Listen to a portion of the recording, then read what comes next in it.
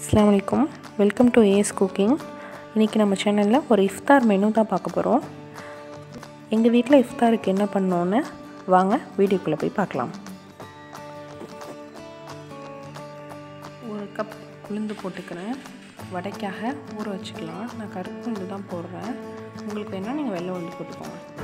அப்புறம் மசால் வடைக்காக கடலைப்பருப்பு நான் ஒரு 200 கிராம்ஸ் எடுத்திருக்கேன். அதையும் போட்டுக்கிறேன்.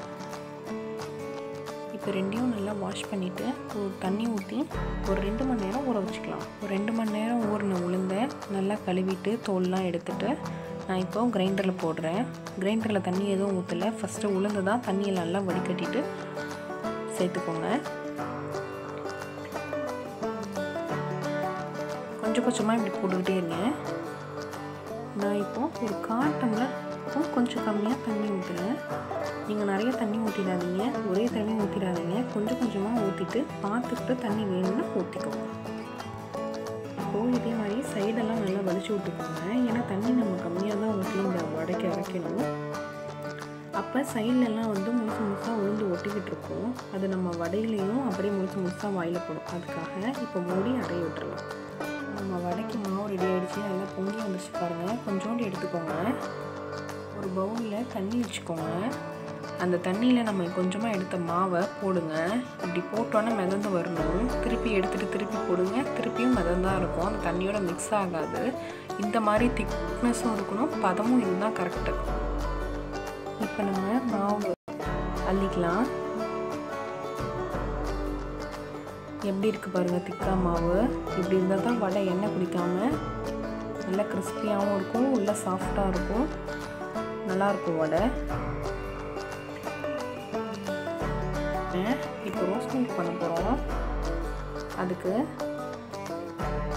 1 லிட்டர் பால், 200 கிராம் சுகர் எடுத்திருக்கேன்.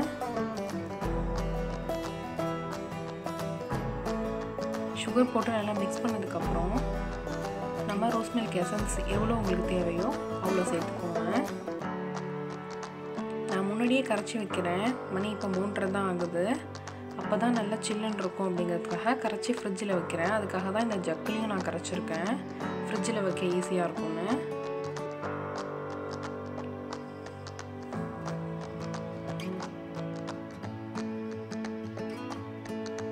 இப்போது 3 டேபிள் ஸ்பூன் பாதாம் பிசின். இது என்னன்னு நான் இப்போ காட்டுறேன். இப்படி தான் இருக்கும் பாதாம் பிசின். கட்டி கட்டியாக கல்கண்டெல்லாம் இருக்கும்ல அந்த மாதிரி. ஆனால் கல்கண்டு மாதிரி இனிப்பு இருக்காது இதில். நம்ம இதை ஒரு 2-3 கட்டி தண்ணியில் போட்டு ஊற வச்சிட்டோம். நான் சஹருக்கு ஊற வச்சுருக்கேன். ஒரு 8 ஹார்ஸ் இது ஊறணும்.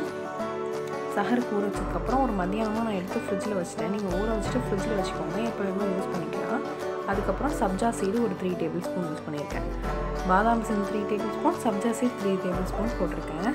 அவ்வளோதான் நம்ம ரோஸ் மில்க்கு. உடம்புக்கு ரொம்ப குளிர்ச்சியான ரோஸ் மில்க்கு ரெடி ஆயிடுச்சு. இப்போது நன்னாரி சர்பத்து எப்படி பண்ணலான்னு பார்க்கலாம். நான் 1 லிட்டர் தண்ணி எடுத்திருக்கேன். 3 எலுமிச்சைப்பழம் சாறு வச்சுருக்கேன். அதை சேர்த்துக்கலாம். உங்களுக்கு புளிப்புக்கு தகுந்த மாதிரி நீங்கள் கூட குறைச்சா சேர்த்துக்கோங்க. அப்புறம் நன்னாரி சிரப் சேர்த்துக்கலாம். இதுதான் அந்த சிரப்பு. ஒரு ஃப்ளேவரும் ஸ்வீட்னஸும் இதுலேயே இருக்கும். நான் பாதி இதுவும் பாதி சுகரும் போட்டுக்கிறேன். உங்களுக்கு வேணுன்னா நீங்கள் ஃபுல்லாகவே இந்த சிரப்பை ஊற்றிக்கலாம். ஊற்றிட்டு நல்லா மிக்ஸ் பண்ணிக்கோங்க. அதுக்கப்புறம் 3 டேபிள் ஸ்பூன் பாதாம் பிசின் போட்டுக்கிறேன். 3 டேபிள் ஸ்பூன் சப்ஜா சீட் போட்டுக்கிறேன். நல்லா மிக்ஸ் பண்ணிக்கலாம். ஜீனி ஒரு 3 டேபிள் ஸ்பூன் போட்டுக்கிறேன். உங்களுக்கு ஸ்வீட்னஸ் பார்த்துக்கிட்டு எவ்வளோ தேவையோ அவ்வளோ போட்டுக்கோங்க. நல்லா மிக்ஸ் பண்ணிக்கோங்க. இதை நான் இப்போ ஃப்ரிட்ஜில் வைக்க போகிறேன். அவ்வளோதான், நம்மளோட சூப்பரான நன்னாரி சர்பத் ரெடி. அதுக்கப்புறம் சுண்டல் செய்ய போகிறோம். கஞ்சிக்கு பெஸ்ட்டு காம்பினேஷன் எதுன்னு கேட்டால் நான் இந்த சுண்டலை தான் நான் சொல்வேன். இது 250 ml கப்பு. இந்த கப்பில் நான் 2 கப்பு இந்த கருப்பு கொண்ட கடலையை போட்டு சஹருக்கே நான் ஊற வச்சேன். ஒரு 3:30 மணி இருக்கும். இப்போ இந்த கொண்டக்கடலையை வேக வைக்கணும். ப்ரெஷர் குக்கரில் போட்டு இது வேகிற அளவுக்கு தண்ணி ஊற்றிக்கோங்க. அந்த கல்லை மூழ்கி இருக்கணும், அவ்வளோதான். தேவையான அளவு உப்பு நான் ஒரு 1/2 ஸ்பூன் போடுறேன். உங்கள் டேஸ்ட்டுக்கு தகுந்த மாதிரி நீங்கள் போட்டுக்கோங்க. இப்போ மூடி நான் 5 விசில் விட்டுக்க எடுத்துக்கிறேன். இப்போ கடலை வெந்துக்கிட்டு இருக்கு. அந்த டைமில் நான் மசால் வடைக்கு உள்ள பருப்பை அரைச்சிக்கிறேன். தண்ணியை வடிகட்டிட்டு பருப்பை சேர்த்துக்கோங்க. தண்ணி கொஞ்சம் கூட இருக்கக்கூடாது, நல்லா வடிகட்டிக்கோங்க. இப்போ இதை அரைச்சிட்டு வரலாம். இப்போ நான் மசால் வடைக்குள்ள பருப்பை அரைச்சிட்டு வந்துட்டேன். பாருங்கள், கொஞ்சம் குறன்னு இருக்கணும். 1-2 கல்லை அரைப்படாமையே மேலே இருக்கணும். நீங்கள் மிக்சியில் போட்டிங்கனாவே தண்ணி ஊற்றாததுனால சைட்லலாம் கொஞ்சம் கல்லை முழுசாக அப்படியே இருக்கணும். அதை வலிச்சு விடாதீங்க, அது அப்படியே இருக்கட்டும். கீழே உள்ளதை மட்டும் ஒரு 2-3 பல்ஸ் மட்டும் பண்ணுங்கள். மிக்ஸி போட்டு ரொம்ப அரைக்காதீங்க. நம்ம அரைச்சி வச்ச பருப்பை தனியாக எடுத்து வச்சிட்டோம். அதுக்கப்புறம் இப்போது கடலைக்கு தேவையான மசாலாவை ரெடி பண்ணிடலாம். தேங்காய் ஒரு 1.5 கை அளவு தேங்காய் நான் போட்டேன். நான் இப்போ கீரி தான் இந்த மாதிரி அரைக்கிறதுக்கெலாம் சேர்த்துப்பேன். 2 பச்சை மிளகாய், அப்புறம் ஒரு 1/2 ஸ்பூன் பெருஞ்சீரகம். இதுதான் இந்த சுண்டலுக்கே நல்ல ஃப்ளேவர் கொடுக்கும், நல்ல டேஸ்ட்டாக இருக்கும். இது ஒரு 1/2 ஸ்பூன் போட்டு இப்போ நம்ம அரைச்சி எடுத்துகிட்டு வரலாம்.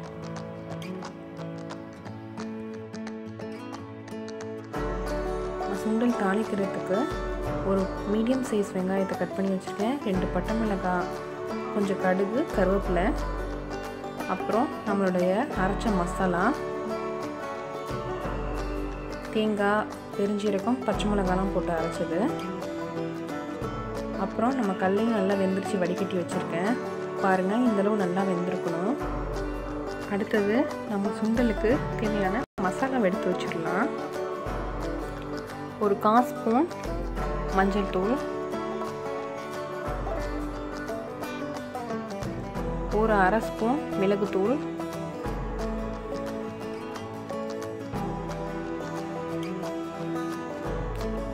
ஒரு 1/4 ஸ்பூன் சீரகத்தூள், ஒரு 1/4 ஸ்பூன் மல்லித்தூள். அவ்வளோதான் நம்மளோட மசாலாஸ். நம்ம இப்போது சுண்டலை தாளிச்சிடலாம். ஒரு பேன் வச்சுருக்கேன். அதில் 2 டேபிள் ஸ்பூன் எண்ணெய் ஊற்றிருக்கேன். எண்ணெய் நல்லா சூடு வந்ததுக்கப்புறம் ஒரு 1/2 டீஸ்பூன் கடுகு போட்டுக்கிறேன்.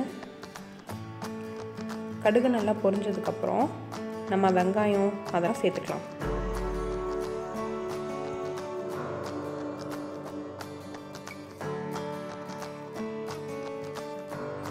இப்போது கடுகு நல்லா பொரிஞ்சிக்கிட்டு இருக்கு. லைட்டாக ஒரு மிக்ஸ் கொடுத்துக்கோங்க.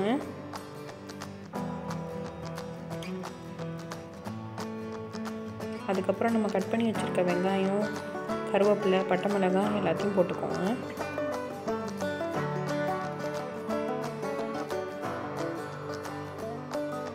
இப்போ எல்லாத்தையும் சேர்த்துக்கிட்டு நல்லா வதக்கிக்கோங்க.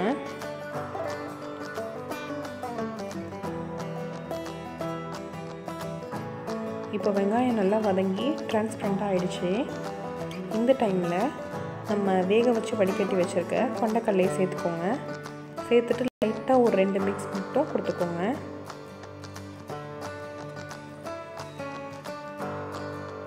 அப்புறம் நம்ம எடுத்து வச்சுருக்க மசாலாவெல்லாம் சேர்த்துக்கோங்க. ஒன்றாவே சேர்த்துக்கோங்க.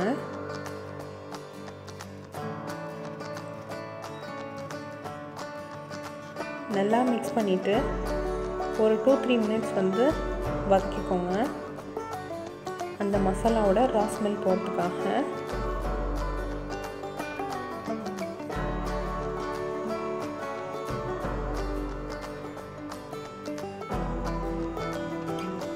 அப்புறம் நம்ம அரைச்சி வச்சுருக்க தேங்காய், பச்சை மிளகாய், பெருஞ்சீரகத்தை ஊற்றிக்கலாம்.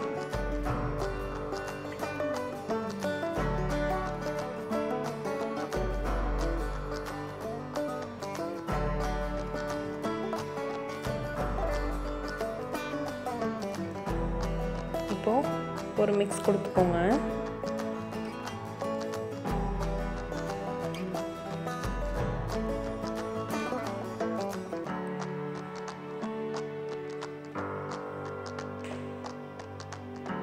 அதுக்கப்புறம் ஒரு 1/4 கப் தண்ணி ஊற்றிக்கிறேன்.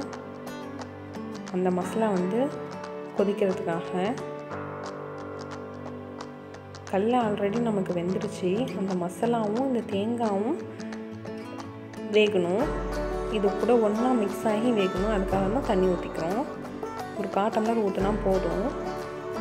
இந்த மசாலாவுக்கு தேவையான உப்பு சேர்த்துக்கலாம். அவ்வளோதான். இப்போ நல்லா மிக்ஸ் பண்ணிவிட்டு அடுப்பை சிம்மில் வச்சு மூடி வச்சுருங்க. ஒரு 10 நிமிஷம் கழித்து திறந்து பாருங்கள். இடையில மிக்ஸ் பண்ணி மட்டும் கொடுத்துப்போம்.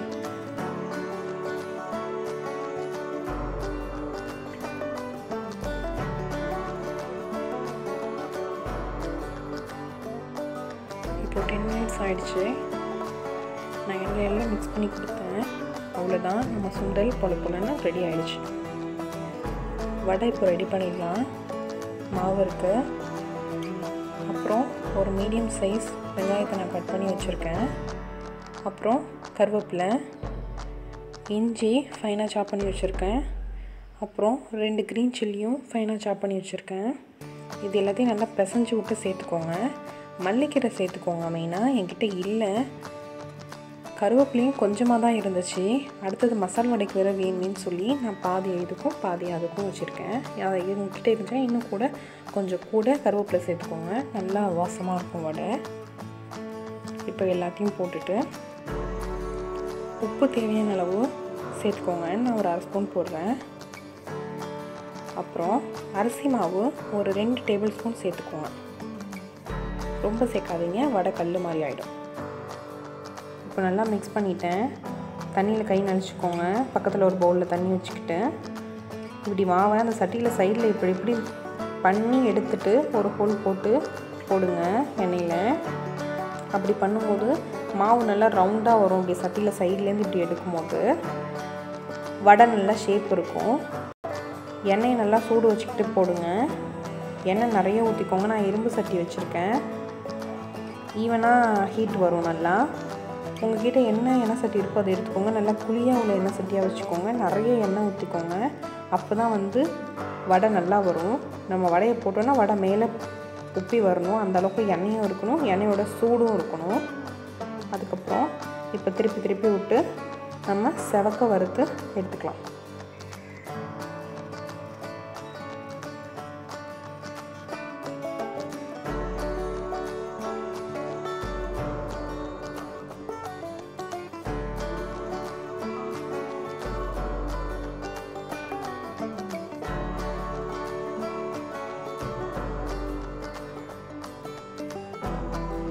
இப்போ நல்லா செவந்து வந்துருச்சு. வடையை நம்ம எடுத்துக்கலாம். மெதுவாக எண்ணெயை வடிகட்டி எடுத்துக்கோங்க.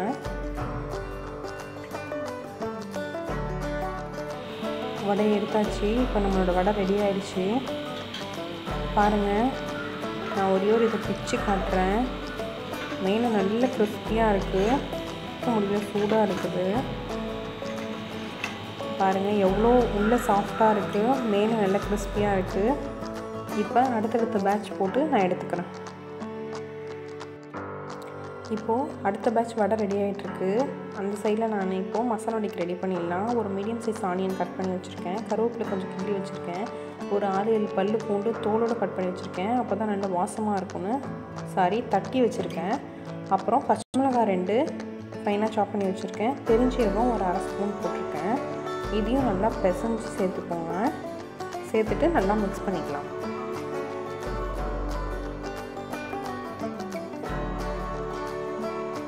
இப்போ மிக்ஸ் பண்ணியாச்சு. இப்போ தேவையான அளவு உப்பு போட்டுக்கோங்க. அப்புறம் ஒரு 1/2 ஸ்பூன் மிளகாத்தூள் சேர்த்துக்கோங்க. உங்களுக்கு வேணும்னா சேர்த்துக்கோங்க, ஆனால் நான் போடுவேன், டேஸ்ட் நல்லாயிருக்கும் அதுக்காக. இப்போ நம்ம வடையை தட்டி போட்டு பொரிச்சு எடுத்துக்கலாம். கொஞ்சமாக மாவு எடுத்து ஊற்றிக்கோங்க. கையில் வச்சு ப்ரெஸ் பண்ணிக்கோங்க. சைடை இப்படி ப்ரெஸ் பண்ணுங்கள். அப்போ தான் வடை நல்லா கிறிஸ்பியாக இருக்கும்.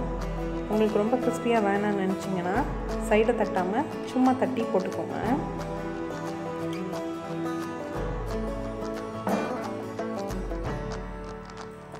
வடையை போட்ட உடனே திருப்பி விடாதீங்க. கொஞ்சம் லைட்டாக கலர் சேஞ்ச் ஆனதுக்கப்புறம் ஒன்று ஒன்றா திருப்புங்க. நீங்கள் போட்ட உடனே திருப்பிக்கிட்டு இருந்தீங்க அப்படின்னா வடை உடையும். எண்ணெயில் என்ன சொல்கிறது, அந்த மாவு அப்படியே பிரிஞ்சு போய் வடை மாதிரி இருக்காது, அப்புறம் பக்கோடா மாதிரி ஆகிடும். அதனால் கொஞ்சம் லைட்டாக கலர் சேஞ்ச் ஆனதுக்கப்புறம் திருப்பி விடுங்க. இப்போ திருப்பி விட்டு நல்லா செவந்தோடனே எடுத்துருங்க. அவ்வளோதான், நம்மளோட வடை ரெடி ஆகிடுச்சு. நான் எடுத்ததுக்கப்புறம் வச்ச ஒரு கிளிப்பிங் வந்து எனக்கு மிஸ் ஆகிடுச்சு, சாரி.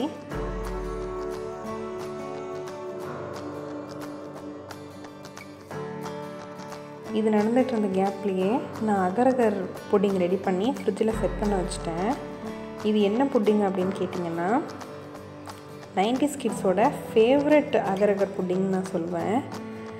இதோட ரெசிபி வந்து நான் தனியாக உங்களுக்கு அப்லோட் பண்ணுறேன்.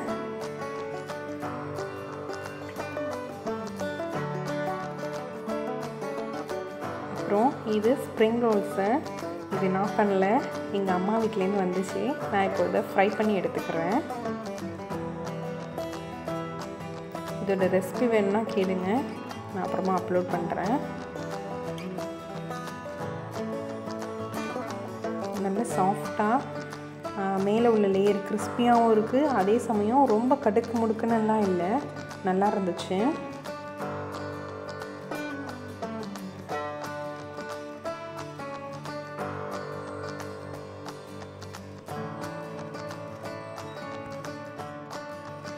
இப்போ நம்மளோட ஸ்ப்ரிங் ரோல்ஸ் ரெடி ஆகிடுச்சு. நல்லா ஃப்ரை ஆகிடுச்சு, கலரும் நல்ல கோல்டன் கலர் வந்துடுச்சு.